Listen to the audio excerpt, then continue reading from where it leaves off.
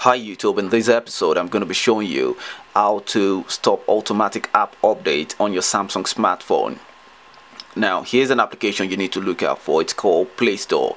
This is an application that makes it possible for you to install application or to update any application on your mobile phone. So tap on this and it's going to take you to the main screen to search for any app.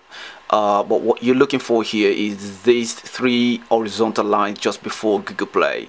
Tap on these and you'll see some more options here. Now what we're looking for is the settings icon, which is mostly represented by this kind of wheel icon, and it says test settings here. Click on that. There are several options, but we're not going to go through all of them right now. What we're looking for is auto update app.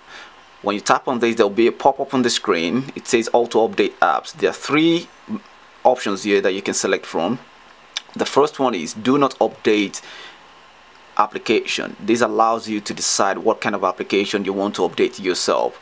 The second one is auto update apps at any time. This means that whether your phone is connected to your mobile data or to Wi-Fi, it will just keep on updating automatically. The third one says auto update apps over Wi-Fi. This means that your phone will only update any application on your mobile phone whenever your phone is connected to Wi-Fi. But we're not concerned about these two options. The first one will be the one that you need to click at, which gives you control over what application you would like to update on your mobile phone. So I'm just going to select that. So that's just about it. I hope you guys enjoyed this video. Please subscribe to my channel or go to mathfame.com. Thank you. Bye now.